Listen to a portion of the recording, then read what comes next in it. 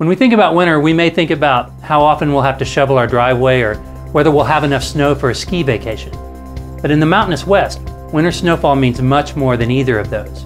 During the warm season, that mountain snowpack melts, flows into reservoirs, and supplies the water that people need throughout the year.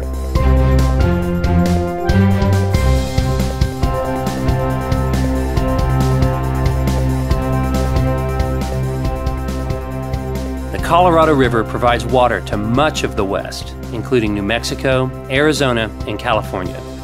Much of the Colorado River Basin has been water stressed for over a year.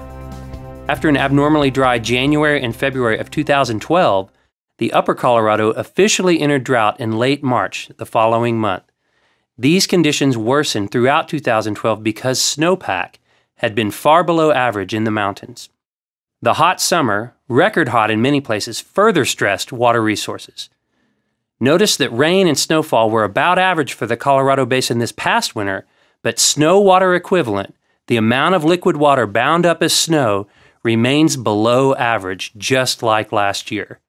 That means that water resource managers have to watch reservoir levels carefully through the spring and summer of 2013.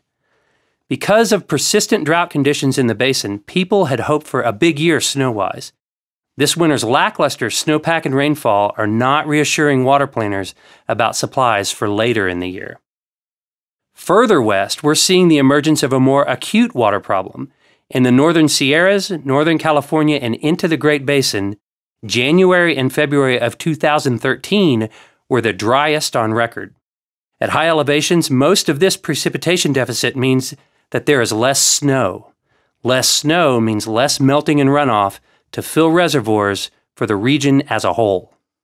In the West, snow plays a critical role in the water cycle. Whether snow falls and how much can have big impacts on life, even months and years into the future.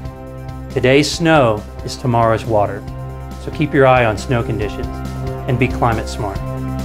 From Asheville, North Carolina, I'm Deke Arndt.